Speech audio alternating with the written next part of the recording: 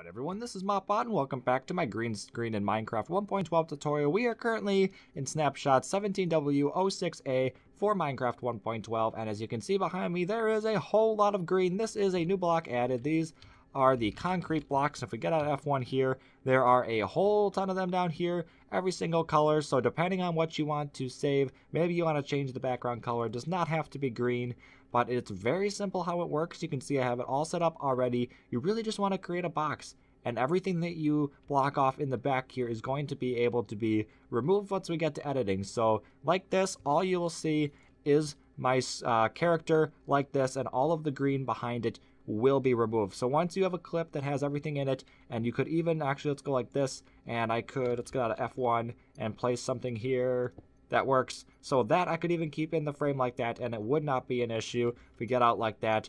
And then we're gonna go ahead and pop over to recording software so we can actually deal with the footage that we've just taken. Before we pop over, if you've got something that looks like this with all the shadows in the corner, pretty simple to remove here. When I do this, I like to go options, video settings, turn graphics to fast, and then smooth lighting to completely off, where I had it on maximum before. And if we go back to it, you'll see it looks like just how I did it in the intro. Lots smoother colors, not a lot of blending, and it makes it much easier to remove if you're looking for something really specific. Okay, so for this I use Sony Vegas Movie Studio 13. Awesome software, really helpful and also pretty easy to use. So anyway, here's the clip that I just recorded with me standing in front of the green screen. I've also brought in a picture. This will also work with a video, but we're going to want to come down to the timeline here. I'm going to click Insert Video Track like so, and then we're going to pull it right like this. We're going to put the green screen on the top video track, and then I'm actually just going to delete the audio track. Really don't need that for this purpose. And then we're going to take the background, I'm going to put it behind here, and then extend it to the full length. That should be good. I'm actually just going to cut it off right about here, right before I bring in that blue block. So let's go with something like that, and then I will click split, and also on the bottom it also split that. So we're going to delete both of those so they are at the even. I'm scrolling up to zoom in like this, and now you can see I've got both of them like this. However, one's layered over the other. We can't quite see through yet, so we're going to right click on the top clip and then go to Video Event Effects.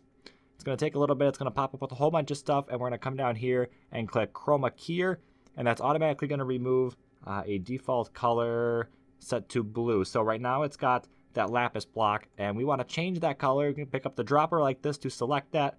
We're going to click this, and there it goes. You're going to have to play around with it a little bit in order to get it right. Maybe I could have chosen something better than blue, because blue goes into green, but you can change the threshold here. So if we bring that up, you can see now I start to disappear. If we bring it back down, I come back in, and then if we bring the high threshold back down, the other stuff starts to come back in as well. You might have to play around with this and add a couple of different layers to it. Let's drop it right about there.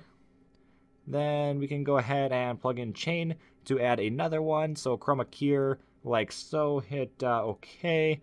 And then this one, same thing. We're going to click the color, the dropper, and then we're going to get rid of this color, kind of that murky yellowish color that's left over. Again, kind of play at the threshold and try to get something that's good. If I pull that way down, you can see I start to come back into view. Still getting a little bit on the sides here, so plenty of those, and you will be able to get rid of it. So mine was kind of sloppy for the tutorial, but you know, you get the idea. It works pretty cool if we get rid of that. It's not going to look the greatest when we play this, but let's come up to here right before I place it. So let's come back maybe there.